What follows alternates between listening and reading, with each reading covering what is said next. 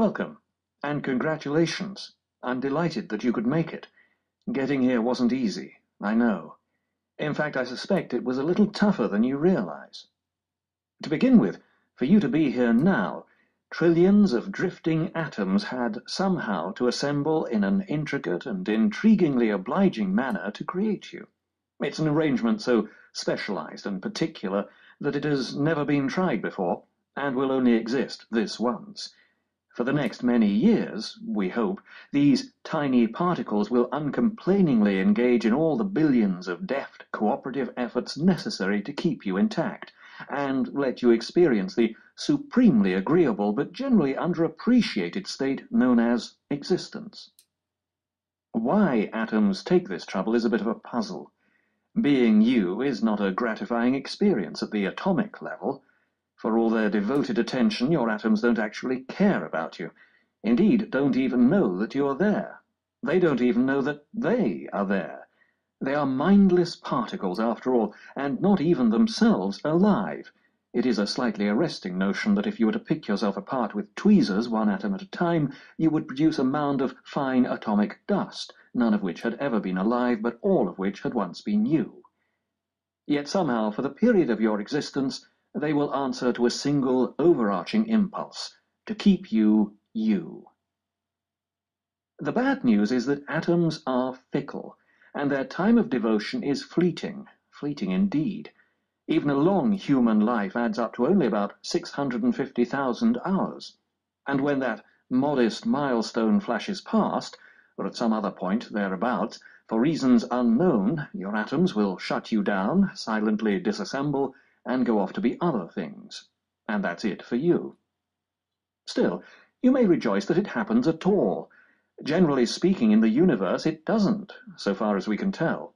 This is decidedly odd, because the atoms that so liberally and congenially flock together to form living things on Earth are exactly the same atoms that decline to do it elsewhere. Whatever else it may be, at the level of chemistry, life is curiously mundane.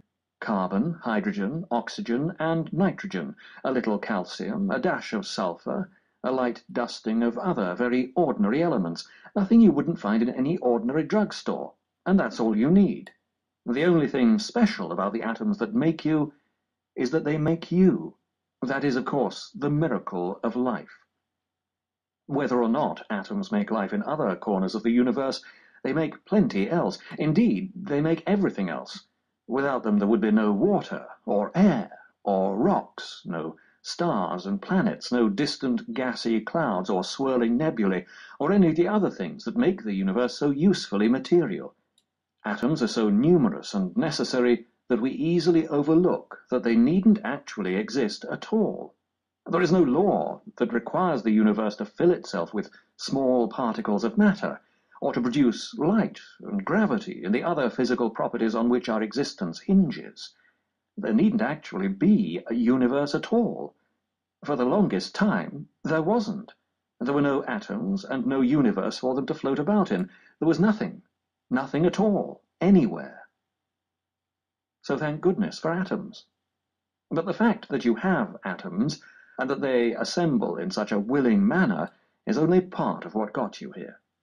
To be here now, alive in the 21st century, and smart enough to know it, you also had to be the beneficiary of an extraordinary string of biological good fortune. Survival on Earth is a surprisingly tricky business. Of the billions and billions of species of living thing that have existed since the dawn of time, most, 99.99%, are no longer around. Life on Earth, you see, is not only brief, but dismayingly tenuous. It is a curious feature of our existence that we come from a planet that is very good at promoting life, but even better at extinguishing it.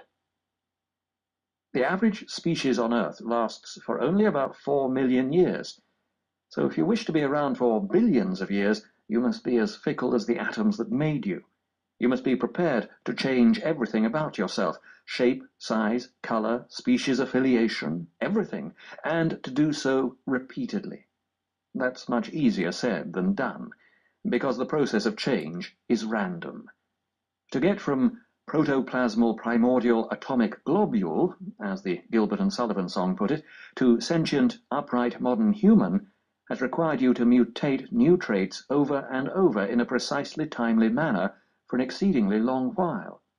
So at various periods over the last 3.8 billion years, you have abhorred oxygen and then doted on it, grown fins and limbs and jaunty sails, laid eggs, flicked the air with a forked tongue, been sleek, been furry, lived underground, lived in trees, been as big as a deer and as small as a mouse, and a million things more. The tiniest deviation from any of these evolutionary shifts, and you might now be licking algae from cave walls, or lolling walrus-like on some stony shore, or disgorging air through a blowhole in the top of your head before diving 60 feet for a mouthful of delicious sandworms. Not only have you been lucky enough to be attached since time immemorial to a favored evolutionary line, but you have also been extremely, make that miraculously fortunate in your personal ancestry. Consider the fact that for 3.8 billion years, a period of time older than the Earth's mountains and rivers and oceans, every one of your forebears on both sides has been attractive enough to find a mate, healthy enough to reproduce, and sufficiently blessed by fate and circumstances to live long enough to do so.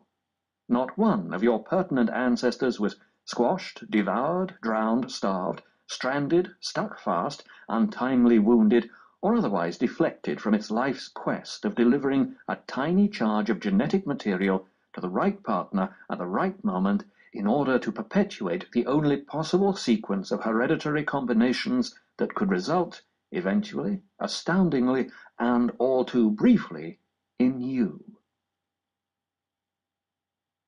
This is a book about how it happened, in particular, how we went from there being nothing at all to there being something, and then how a little of that something turned into us, and also some of what happened in between and since. There's a great deal to cover, of course, which is why the book is called A Short History of Nearly Everything, even though it isn't really. It couldn't be. But with luck, by the time we finish, it will feel as if it is.